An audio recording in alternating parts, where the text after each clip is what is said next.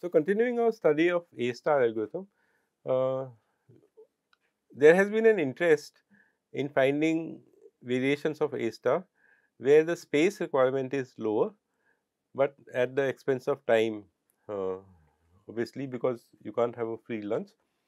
But we want to maintain the admissibility of the algorithm. We are still interested in the optimal path. We are willing to spend more time, and we want to use less space. And the implication of that is that we will be able to solve problems which are larger and larger in terms of the size of the state space. So, let us look at some linear versions of A star.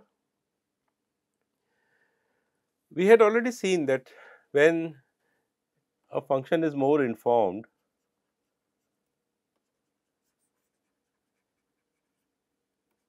when is it more informed? When h2 of n is always greater than h1 of n for all n. We had studied this, that a more informed function explores lesser of the space essentially. But of course, there is a limit to how much more you can be informed, and one way we tried to do this was by using WA star, so that the value of h increases, but at some point it crosses the h star value and therefore, it is no longer admissible. But the more informed version does explore less of the space essentially. So, we have seen this already earlier. In weighted A star, we can shrink this further, but we lose on admissibility, as we saw with the example where it found a longer path essentially. The search frontiers in general turn out to be exponential in nature, and we saw that when we were talking about best first search, the search frontier could look like this, because it is an odd shape, because the heuristic function may take it to different parts of the search space, but in general it turns out to be exponential. So, we are trying to uh, reduce on that. So, we also saw when we compared, looked at this example, that best first has a smaller search space than A star, and of course, WA star was somewhere in between. Best first has lesser space than uh, A star. WA star has lesser space than A star also, and all of them have more space requirements as compared to branch and bound. So, we saw those 4 examples. So, now let us look at algorithms which will save on space. Uh, the space complexity of the algorithm is often exponential, because we can very rarely find perfect heuristic functions. If we could find a perfect heuristic function, any of these algorithms would work. In fact, hill climbing will also work essentially, but we do not, unfortunately. So, we prompted us to look at search algorithms like hill climbing, beam search, tabu search, simulated annealing, when we were looking at best first search essentially, because we were trying to save on space essentially. Remember, hill climbing was a constant space algorithm. We also looked at population based methods like genetic algorithms and ant colony optimization, which had in some sense constant space also, but they did not guarantee optimality. Are there space saving versions of A star where they are admissible essentially, perhaps at the expense of time complexity? And we take a cue from the algorithm that we had looked at towards the beginning of the course, which is depth first iterative deepening, or DFID. And if you remember what DFID was, that it was a series of depth first searches, and its behavior was like breadth first search, because it went down into the space level by level, which means it always found the optimal path. So, we will take look at a variation of that to begin with. So, this is a recap of what depth bounded depth first search did, that you had a bound and you searched inside that bound, but using only depth first search. So, do DFS with a depth bound D, it requires linear space because it is DFS. Remember that the open of DFS grows only linearly, but it was not complete, and does not guarantee the shortest path. I mean, it is not even complete essentially. And then we extended that to DFID, depth first iterative deepening, and we said that we start with a depth bound of 1 and then increase the depth bound by 1 in every cycle, so that you first look at paths of length 1, then you look at paths of length 2, and so on and so forth. So, we want to adapt this algorithm when we have edge costs involved, and that algorithm we will see shortly. So, we had already seen all this earlier. So, it is a series of depth bounded searches that require linear space, and when the path is found, it is the shortest path. So, this was shortest in terms of the number of hops in the path essentially. Now, we have to also accommodate edge costs. Then we had seen this was done earlier as well, that DFID, the extra work is not significant. It is only B over B minus 1 times the breadth first search uh, time requirement. The time requirement was only marginally higher, but the space requirements, the space savings were quite significant, which is why DFID is a fairly popular algorithm. The variation of DFID when we look at edge cost is called iterative deepening A star. It is very similar to DFID. It was given to us by Richard Koff, who did a lot of work in search algorithms as part of his PhD. It is designed to save on space by doing a series of depth first searches, exactly like DFID. Unlike DFID, which uses depth as a parameter, IDA* uses f values to determine how far it should look ahead essentially. So, IDA* initially sets a bound of f of s. Remember that f of s is the estimated distance to the goal, which is equal to h of s, as mentioned in the next line, and that's the smallest cost path that you can imagine, because that is a optimal, or it underestimates the optimal cost. So, remember that h of s is less than equal to h star of s. So, you can't get a optimal path of length less than h of s. So, we start with h of s. At best, if the heuristic function is good, we may find a path, otherwise we will increase the h value a little bit essentially. What it does, it extends the bound to the next unexplored f value essentially. Instead of adding +1 in like in DFID, we extend it to the next this thing.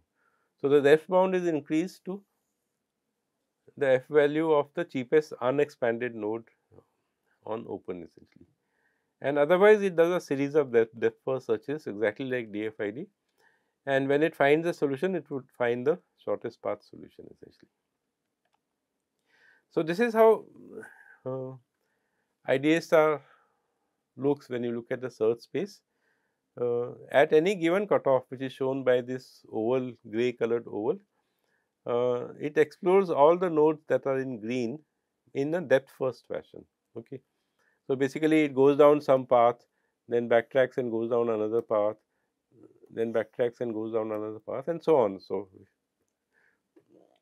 maybe we will see an implementation of this and see how it repeatedly does a series of depth first searches of increasing depth essentially.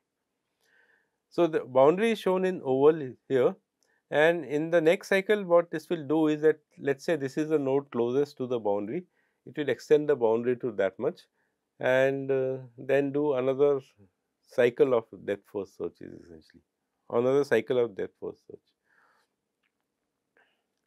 and in this fashion it iteratively expands this thing. The problem with IDA* is that even when the space grows quadratically, which is what we will see in a city like map, it tends to grow quadratically. The farther you go away, the number of nodes are like square of the distance.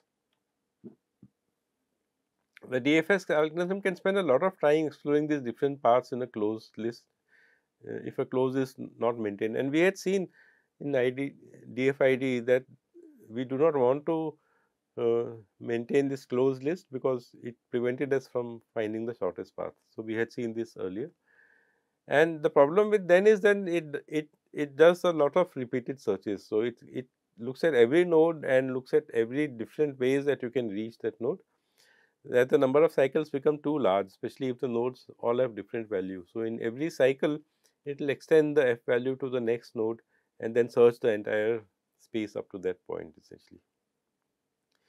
One option would be to extend the search space by a certain constant amount each time with some compromise on the cost essentially. So, we can see that by a diagram here, that instead of extending, so the inner oval is the search that you have just finished, and in the next cycle you are extending the boundary by an amount which is delta essentially. You can decide as to what is delta.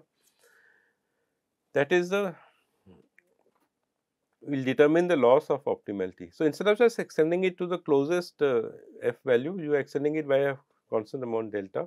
So, that the outer oval is a new boundary, and you can see that if you were doing depth first search here, it is possible that it will find this path because you know, if let us say it is going on this direction and searching like this and find this path, and it will miss out on a node which is actually closer to uh, or which has a uh,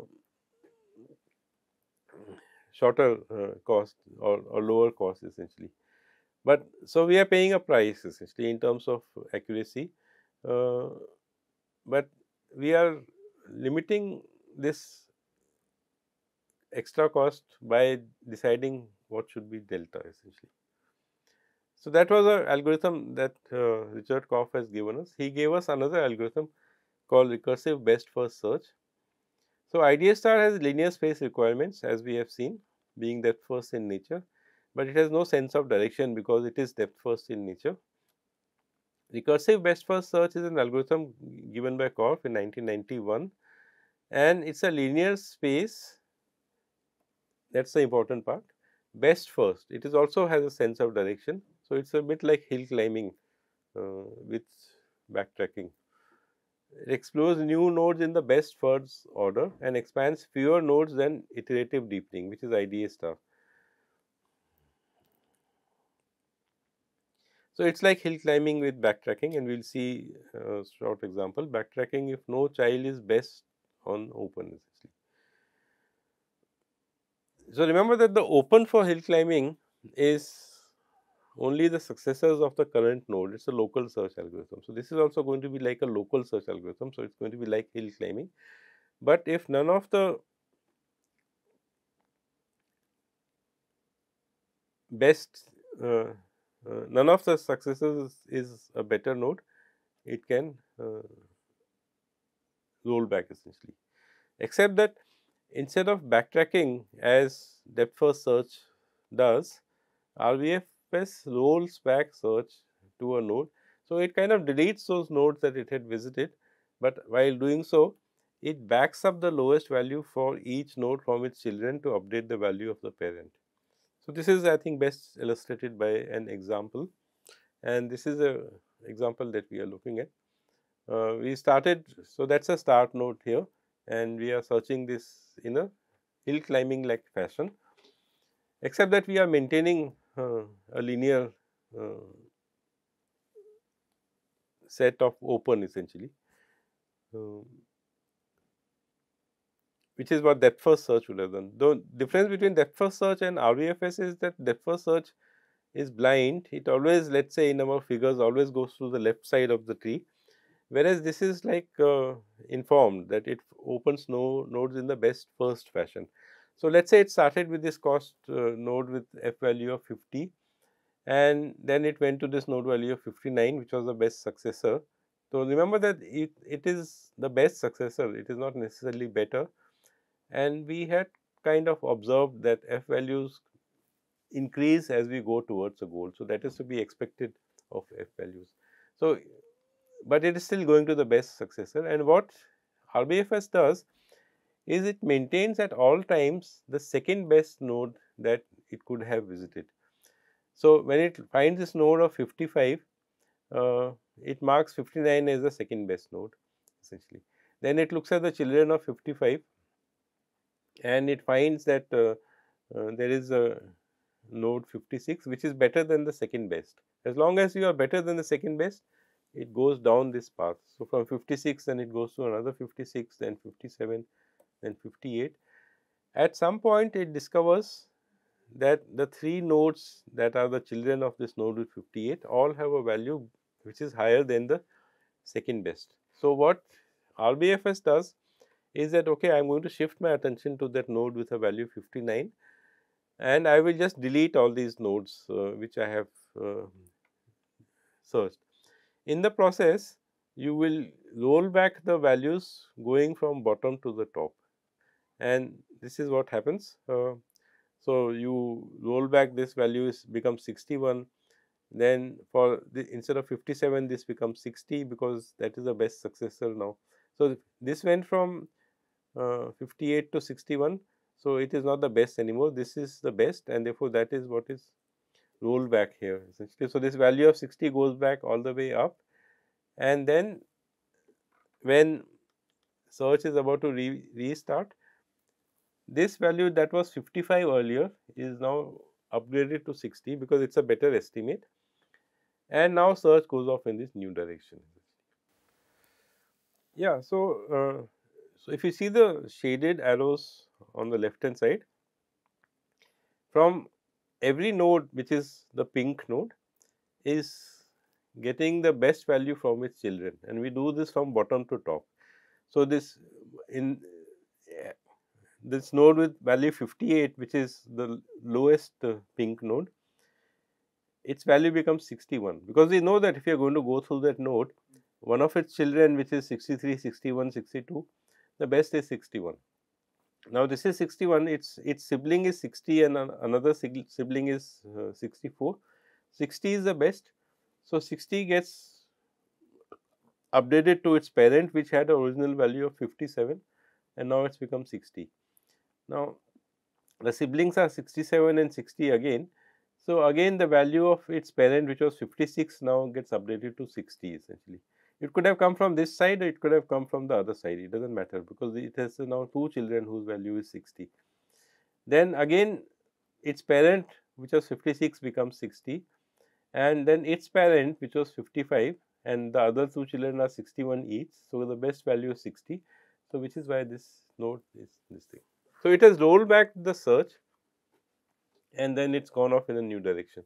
The problem with RBFS was also similar to what was in IDA star, is that especially in search spaces where the different paths are similar in nature, it will keep repeating, it will switch from one to the other, go back to the other. So, for example, if this 59 were to increase to, let us say 62 somewhere down this path essentially. So, let us say 63, it becomes here the best node, then again it will roll back and again it will start from here. So, this kind of thrashing behavior was observed when we implement this RBFS, which is why eventually we looked at newer algorithms. So, this is a small exercise problem, some space being explored by RBFS. We have seen that it has gone from 500 to 550 to 570 to 590.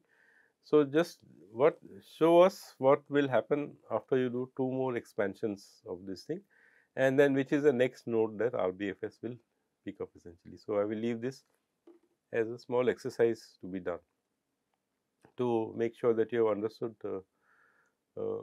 what this thing. So, this shows in some sense a larger part of the graph than that was actually explored. The graph that has been actually explored so far is in solid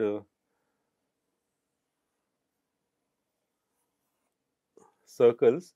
The dashed circles are things which have not yet been explored essentially. So, which is the next node it will explode, which is the next node after that it will explode, and what will this graph look like after those two expansions. That is what I would like you to do. There will be some rollback involved, as you can imagine. Okay. So, next we will look at something called the monotone condition or the consistency condition, when